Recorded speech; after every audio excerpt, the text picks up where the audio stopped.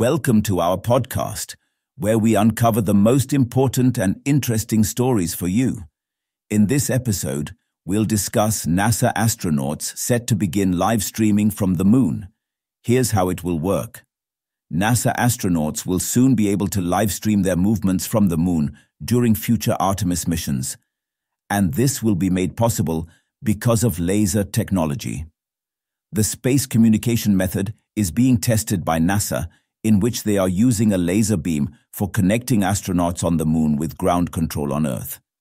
In the first test, the scientists sent a video of Taters the cat using a laser communications streaming service. The second round of experiments started in early June, in which NASA's Pilatus PC-12 plane was featured. In July, a 4K video on a round-trip journey from an aircraft to the International Space Station was sent. Another set of experiments was completed on July 30th, and a test run of the so-called high-rate delay-tolerant networking system was completed, as reported by Space.com. HDTN has actually broken several world records and achieved some firsts for space in general and the United States, said Rachel Dudukovic, lead engineer for HDTN at NASA Glenn, while speaking to Space.com. We've demonstrated a secure file transfer from the ISS, which is the first time that's been demonstrated ever.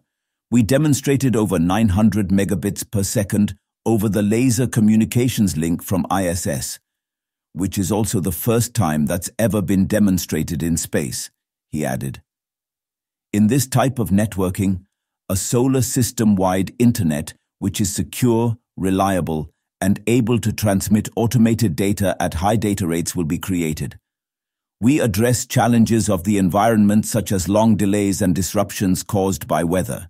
The protocols that we use are specifically designed to meet those needs, said Dudukovic.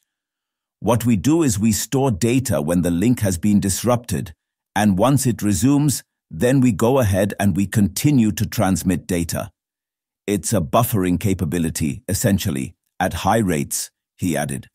Along with sending and live streaming videos and data, the technology will also be able to create a space-wide web which will help the astronauts in space to remain more connected to Earth. We have protocols and standards that make a space network act like the internet we all enjoy with our connectivity.